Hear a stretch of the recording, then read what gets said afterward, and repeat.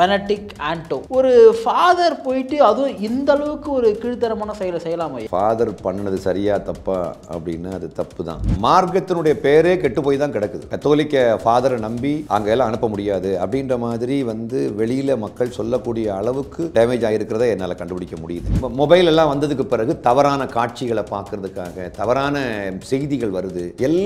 எல்லாம் ரொம்ப ஈஸி. இவங்க கெட்டு போகிறதுக்கு ஏகப்பட்ட வாய்ப்புகள் இருக்குது. ஒரு படத்தில் நான் ஒரு படம் பார்த்த சமயத்தில் இந்த செல்ஃபோன் தான் எல்லாத்துக்கும் காரணம்னு சொல்லி ஒரு படம் போட்டிருந்தாங்க. அந்த மாதிரி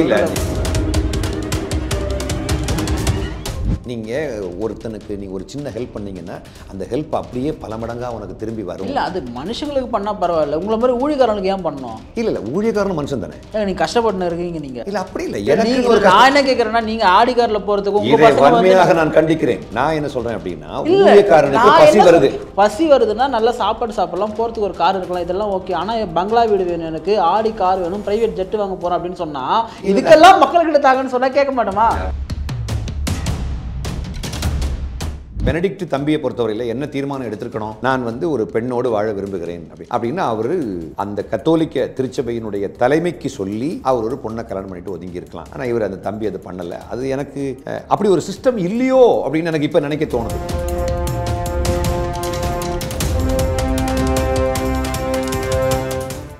வணக்கம் நண்பர்களே, இன்றைய சிறப்பு நேர்காணலில் நம்முடன் இணைந்திருப்பவர் பாஸ்டர் அகத்தியன் அவர்கள்.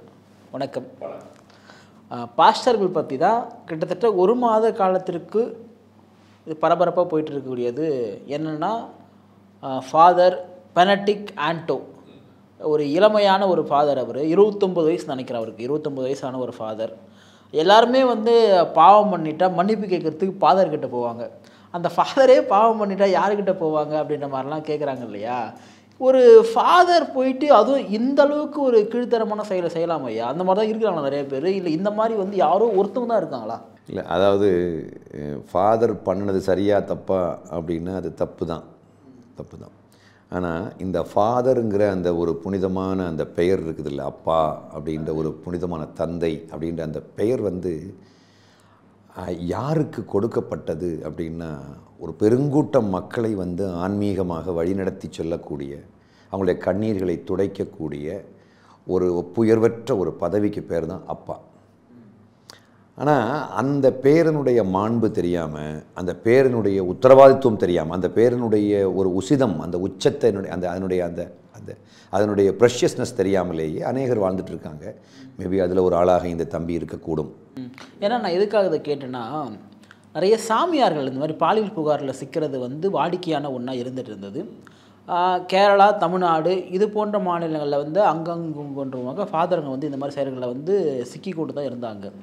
ஆனால் இந்த நபர் இந்த பெனடிக் ஆண்டோ ஏராளமான பாலியல் சேட்டைகள் பண்ணதாக அவருடைய அது வாட்ஸ்அப் செய்திகள், பாதிக்கப்பட்ட பெண்களுடைய புகார்கள்லாம் இருக்கும் பொழுது, ஒரு இளமையான ஒருத்தர் 29 வயது காதலிப்பதாக சொல்லி ஒரு பெண்ணை ஏமாற்றிட்டாங்க அப்படின்ற மாதிரிலாம் சொல்கிறாங்க இல்லையா?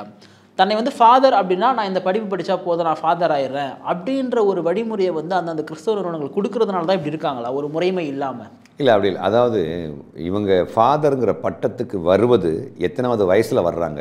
அந்த படிப்புக்கு முதல்ல லாகின் பண்ணும்போது 10வது வகுப்பு பாஸ் ஆனவங்க எல்லாருமே எடுத்துடுறாங்க. 16 வயசு போதுமா? அதுதான் நான் சொல்ல வரேன். ஒரு மனுஷன் 16 வயசில் இவ்வளோ பெரிய ஒரு டெடிக்கேஷனான ஒரு பதவி, ஒரு மிகவும் அர்ப்பணமான ஒரு பிளேஸ், அந்த இதை ஒரு 10ஆம் கிளாஸ் படித்த ஒரு பையனால் தீர்மானிக்க முடியுமா? ஏன்னா நான் இது இப்படி பார்க்க விரும்புகிறேன். என்னென்னா, யூபிஎஸ்சி தேர்வில் உங்களுக்கு ஐஏஎஸ் எக்ஸாம் எழுதுனா 20 வயசு போதுமானது தான்.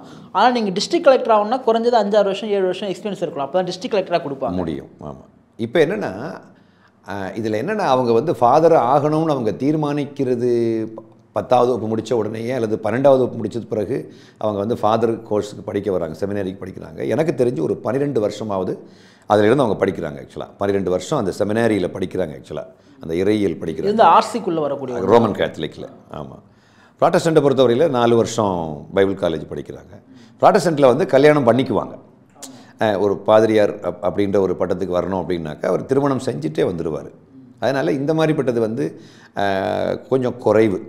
இந்த கத்தோலிக்க திருச்சபையில் இருக்கக்கூடிய இந்த மாதிரிப்பட்ட ஒரு அவல நிலையிலிருந்து சிஎஸ்ஐ வந்து கேத்தலிக் சர்ச்சை கம்பேர் பண்ணும்போது சிஎஸ்ஐயில் குறைவாக தான் இருக்குது நம்ம பார்க்க முடியுது. இன்னொரு விஷயம் என்ன அப்படின்னாக்கா, மனிதன் தனியாக இருப்பது நல்லதல்ல என்று கண்டு ஆதாமுக்கு ஏற்ற துணையாக ஏவாளை இறைவன் கொடுத்தார் என்று பைபிள் சொல்லுது. அது மனுஷனை கடவுள் படைக்கும் போதே பாலுணர்வோடு படைத்திருக்கிறார். அவனுக்குள்ள அந்த சாஃப்ட்வேர் வச்சு தான் படைச்சிருக்காரு. எதுக்காகன்னா இந்த மனுக்குலத்தினுடைய விரிவாக்கத்திற்காக, இனப்பெருக்கத்திற்காக வேண்டி அவர் அப்படி அந்த சாஃப்ட்வேரை வச்சு தான் படைச்சிருக்கிறார். அப்போ எனக்கு இப்போ பெரிய விஷயம் கிடையாதுங்க. நான் ரொம்ப டெடிக்கேட்டடாக வேலை செய்யணும், சமூக பணி செய்ய வேண்டும், ஆன்மீக பணி செய்ய வேண்டும். நான் கல்யாணம் பண்ணேன்னா நான் மனைவி பிள்ளைகள் அப்படின்னு நான் டோட்டலாகவே ஆக்குப்பைடாக வாழ்க்கை ரொம்ப சுருங்கிடும். ஸோ நான் பெரிய லெவலுக்கு போக விரும்புகிறேன் அப்படின்னு தான் இந்த மாதிரி துறவற வாழ்க்கைக்கு வர்றாங்க. ஆனால் அந்த 15 வயசில் 16 வயசில் இப்படிப்பட்ட ஒரு மிகப்பெரிய ஒரு அர்ப்பணமான ஒரு மிகப்பெரிய ஒரு சிரேஷ்டமான ஒரு பதவியை, ஒரு பெரிய ஒரு பொசிஷனை, சமுதாயத்துக்கு ஒரு முன்னோடியாக நிற்கக்கூடிய வலிமை உடைய ஒரு ஆளாக நிற்கக்கூடிய அந்த ஒரு இதை வந்து அவர் 16 வயசில் அந்த தீர்மானம் எடுக்கிறது சரியா அப்படின்னு நான் யோசித்து பார்க்கும்போது அந்த வயசு பத்தாது, அந்த முதிர்ச்சி வரல. ஆக்சுவலாக மேபி அங்கேருந்து அதுக்கு பிறகு ஒரு 5 வருஷம் கூட வாழ்ந்ததுக்கு பிறகு அவங்க அதிலிருந்து வித்ட்ரா பண்ணக்கூடிய ஒரு உரிமையையும். நீங்கள் சொன்னீங்க இல்லையா, இந்த பைபிளில் வந்து மனிதன் தனிமையாக இருப்பது நல்லதல்லன்னு சொல்லிட்டு அவனுக்கு ஒரு ஏற்ற துணையை வந்து கடவுளை படித்தான்றப்போ ஆணுக்கு ஒரு பெண் அப்படின்றத வந்து கடவுள் வந்து கொடுத்துருக்காரு. இந்த மாதிரி அதிகமாக வந்து உலகம் முழுக்க வந்து ரோமன் கத்தோலிக்கர்கள் தான் அதிகமாக இருக்காங்க.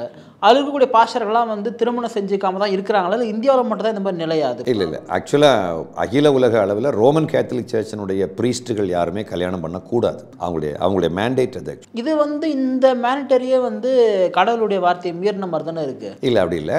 மனிதன் தனிமையாக இருப்பது நல்லதில்லை என்று கண்டு அவனுக்கு ஏற்ற துணையை கொடுத்தார், அது அப்படின்னு பைபிள் இருக்குது. ஆனால் நீங்கள் 1 கொரிந்தியர் 7ஆம் அதிகாரத்தினுடைய முதல் வசனத்தில் ஸ்திரீயை தொடாமல் இருப்பது நல்லது அப்படின்னு சொல்கிறாரு. அது என்னென்னா, ஸ்திரீயை தொடாமல் இருப்பது நல்லது அப்படின்னு அவர் ஏன் சொல்கிறார் அப்படின்னாக்கா இதுக்கு தான். அதாவது ஸ்திரீயை நீங்கள் தொட்டு அவங்க கூட வாழ்ந்துனீங்கன்னாக்கா அது ஒரு அடிஷ்னல் பேர்டன், அது ஒரு பெரிய பிரச்சனை. செய்ய நினச்ச முக்கியமான பணிகளெல்லாம் உங்களுக்கு செய்ய முடியாமல் ஆயிரும். அதை நீங்கள் சமுதாயத்துக்காக வேண்டி செய்ய வேண்டிய அது ஊழியமாகட்டும், ஏதோ ஒரு அருட்பணி, மக்கள் சார்ந்த ஒரு பணி, பொதுப்பணியில் இது ஒரு பெரிய பிரச்சனையாக உருவாகிடும். அதனால் அது வேண்டாம் அப்படின்ற மாதிரி வந்து கடவுள் அப்படி சொல்கிறார். பவுல் சொல்கிறாரு, திருத்தூதர் பவுல் சொல்கிறாரு. ஆனால் அதே சமயத்தில் அந்த ஸ்திரீயை தொடாமல் இருப்பது நல்லது, பெண்ணை தொடாமல் இருப்பது நல்லதுன்னு சொன்ன அதே அவர் தான். பாருங்கள், இந்த வசனத்தை நான் வாசிக்கிறேன். நீங்கள் எனக்கு எழுதின காரியங்களை குறித்து நான் எழுதுகிறது என்னவென்றால், ஸ்திரீயை தொடாமல் இருக்கிறது மனுஷனுக்கு நல்லது. ஆகிலும் வேசித்தனம் இராதபடிக்கு அவனவன் தன் சொந்த மனைவியையும் அவளவள் தன் சொந்த புருஷனையும் உடையவர்களாய் இருக்க வேண்டும். வேசித்தனம் இல்லாதபடிக்கு, தப்பு நடக்காதபடிக்கு ஒரு கணவன் மனைவியையும், ஒரு பெண் ஆணையும் தன்னுடைய புருஷனையும் உடையவர்களாக இருக்க வேண்டும். புருஷன் தன் மனைவிக்கு செய்ய வேண்டிய கடமையை செய்ய கடவன், அப்படியே மனைவியும் தன் புருஷனுக்கு செய்ய கடவள். மனைவியானவள் தன் சுய சரீரத்துக்கு அதிகாரி அல்ல, புருஷனே அதற்கு அதிகாரி. அப்படியே புருஷனும் தன் சுய சரீரத்துக்கு அதிகாரி அல்ல, மனைவி அதற்கு அதிகாரி. அதுக்கு அர்த்தம் என்ன? இவருக்கு எப்பெல்லாம் உறவு தேவைப்படுமோ அப்போதெல்லாம் அந்த மனைவி சம்மதிக்க வேண்டும், அதை ஒத்துழைக்க வேண்டும். மனைவிக்கு எப்பொழுதெல்லாம் தேவைப்படுகிறதோ அப்பொழுதெல்லாம் புருஷன் சம்மதிக்க வேண்டும், அதுக்கு ஒத்துழைக்க வேண்டும்.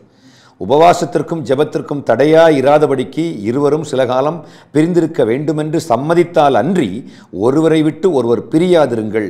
உங்களுக்கு விரதத்துவம் இல்லாமையால் சாத்தான் உங்களை தூண்டிவிடாதபடிக்கு மறுபடியும் கூடி வாழுங்கள். அப்போது இந்த பெனல்டி கான்டோடி பண்ணுறாருன்னா சாத்தான் தான் தூண்டி விட்டுருக்காரா? இல்லை, அப்படி இல்லை. அவர் எடுத்த தீர்மானமே தப்பான தீர்மானமாக இருக்கலாம். அதாவது அவர் தப்பான ஆள் நல்ல தீர்மானத்தை எடுத்திருக்கிறார். நல்ல தீர்மானம். இப்போ கல்யாணம் பண்ணாமல் ஒரு ஆள், இப்போ ஒன்றும் வேணாம், இப்போ காமராஜரே கல்யாணம் பண்ணாமல் தானே பண்ணார்.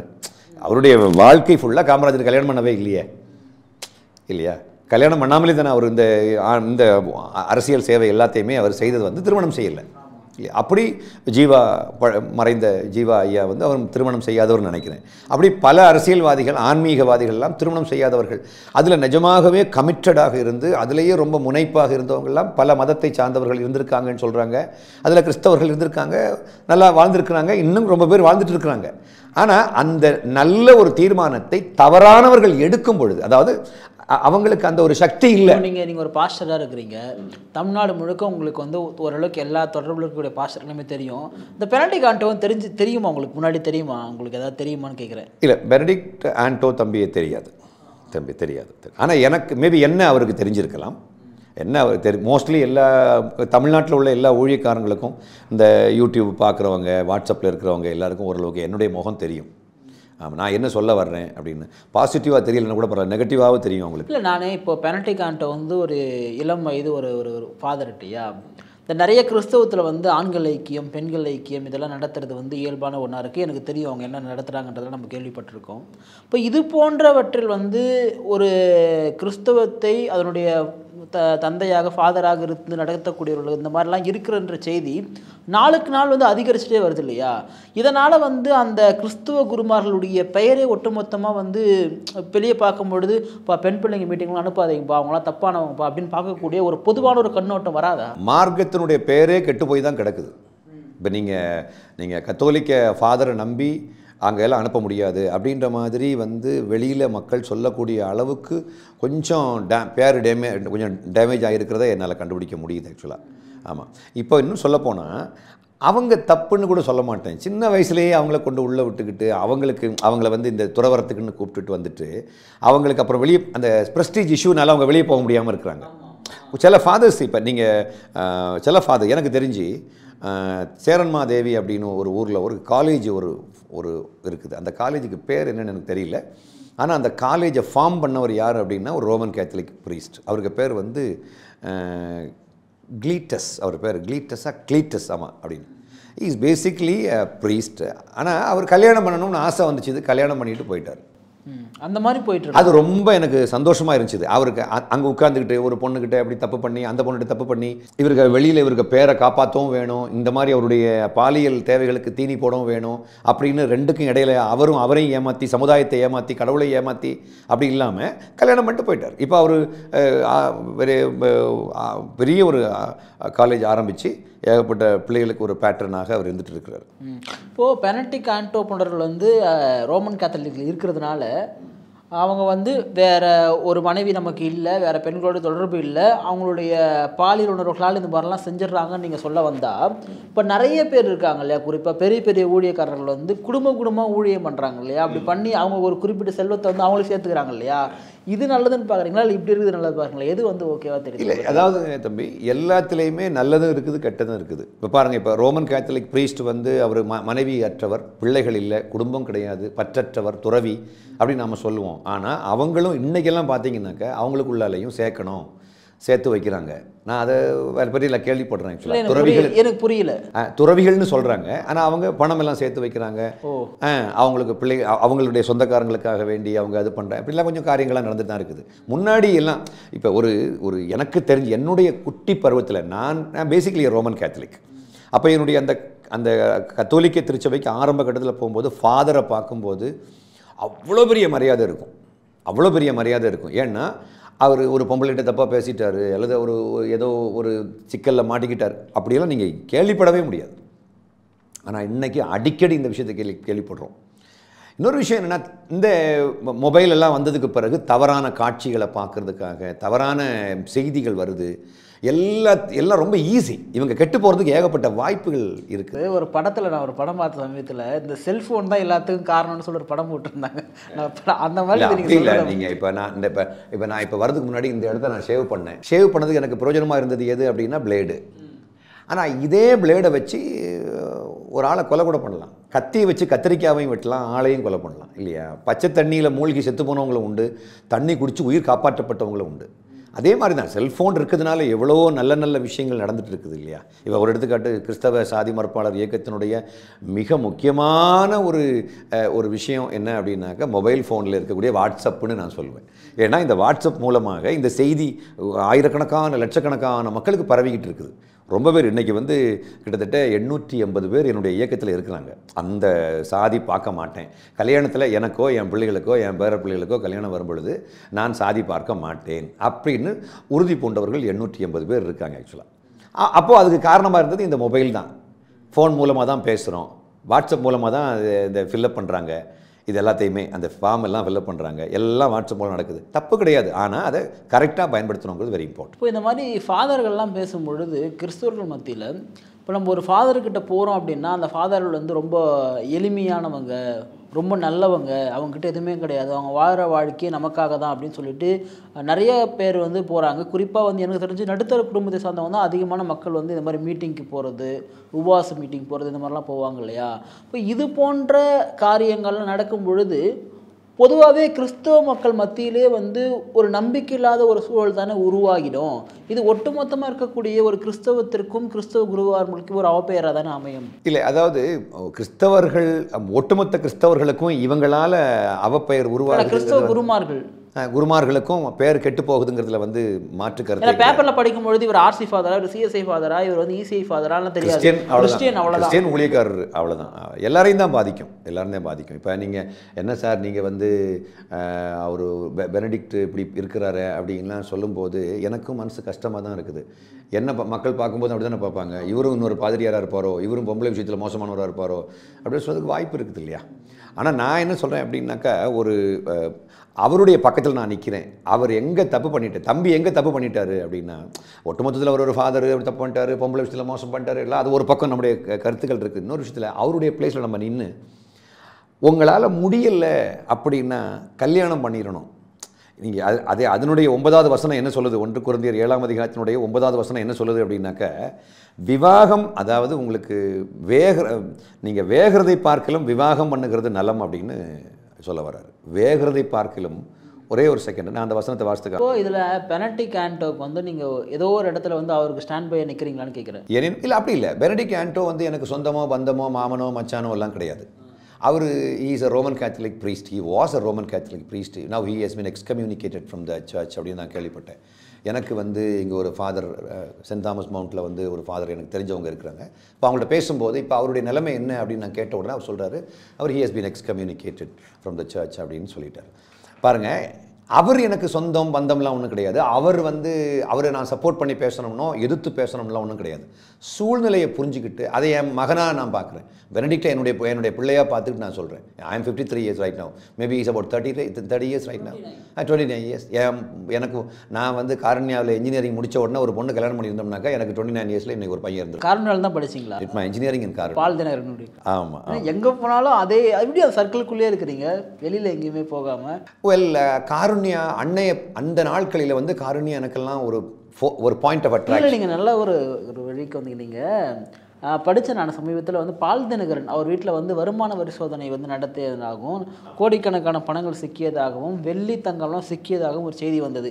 ஒரு பக்கம் என்னடானா இந்த மாதிரி வந்து பாலியல் புகார்கள், இன்னொரு பக்கம் என்னடானா பண மோசடி. எங்கே தான் போயிட்டுருக்கு கிறிஸ்தவ குருமார்கள்? அதான் தம்பி, நான் அடிக்கடி எல்லா நேர்காணல்களிலும் அடிக்கடி சொல்லக்கூடிய ஒரு விஷயம், என்னுடைய இறையியல் சம்பந்தப்பட்ட உரைகளில் நான் உரையாற்றும் போது, காருண்யா ஸ்டூடெண்ட் தானே நீங்கள், எவ்வளோ ஃபீஸ் வாங்கினாங்க உங்களுக்கு? நான் இதை சொல்லி முடிச்சிடுறேன்.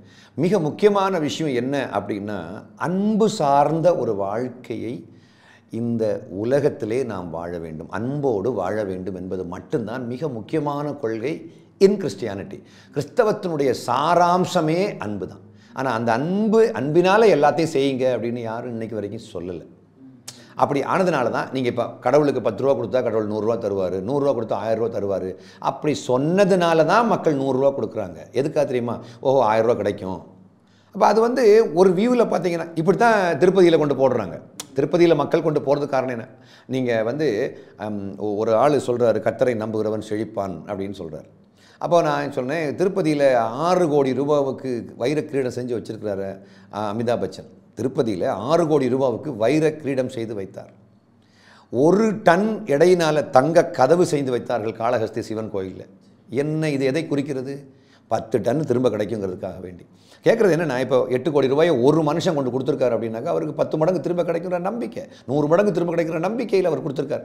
இப்போ இதை அங்கே விஷயம் தெரியாமல் கொண்டு கொடுத்துட்டாரான்னு கேட்டால் இல்லை. அப்போ இந்த நம்பிக்கைகள் இருக்குது. ஆக்சுவலாக இல்லை, இதை தானே கிறிஸ்தவத்துலேயும் பண்ணுறீங்க.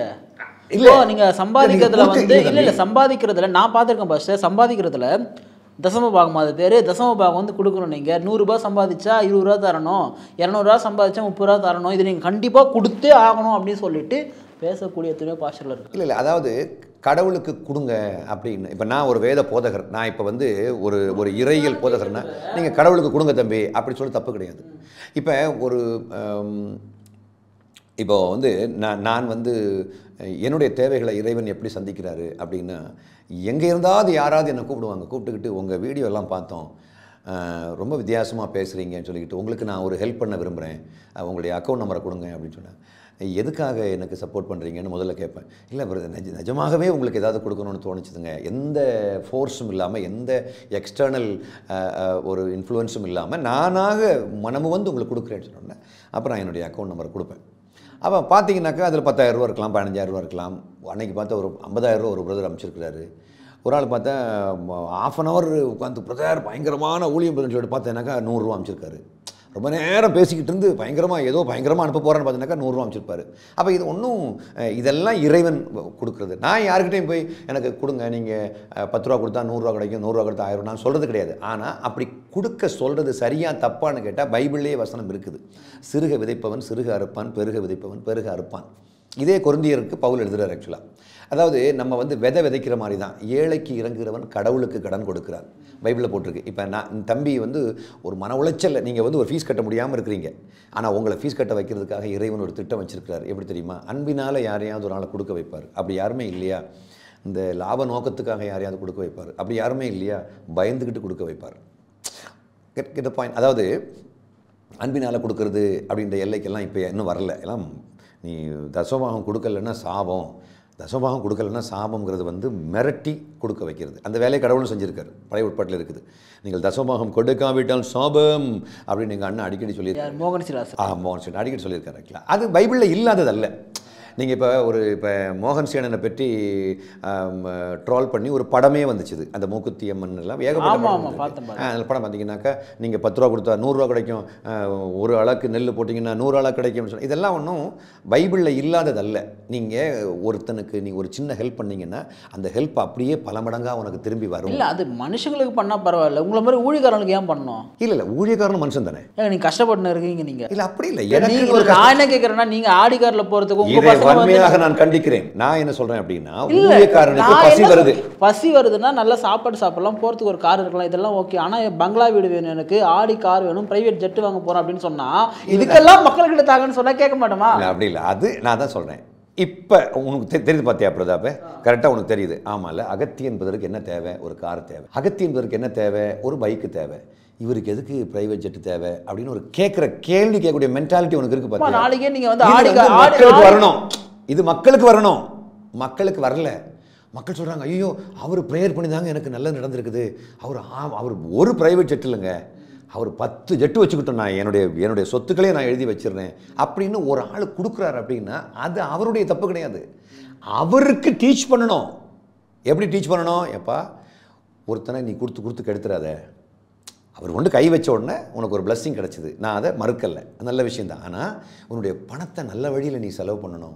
எவ்வளோ பேர் 3 வேளை சாப்பாடு இல்லாமல் இதே தமிழ் மண்ணில் கஷ்டப்பட்டுட்டு இருக்கிறாங்களே, அந்த 3 வேளை சோத்துக்காக வேண்டி நீ ஏன் நீ அந்த நீ கஷ்டப்பட்டு சம்பாதிச்ச காசு தானே, அதில் ஏன் அந்த உன்னுடைய சக மனிதனுக்கு நீ ஏன் தமிழ் மக்களுக்கு கொடுக்கலாம் கூட பரவாயில்ல, அதே கிறிஸ்தவத்தில் எவ்வளோ தமிழ் மக்கள் இருக்காங்க, எவ்வளோ கிறிஸ்தவர்கள் ஏழ்மையில் இருக்காங்க, அவங்களுக்கு கொடுக்கலாம் இல்லையா?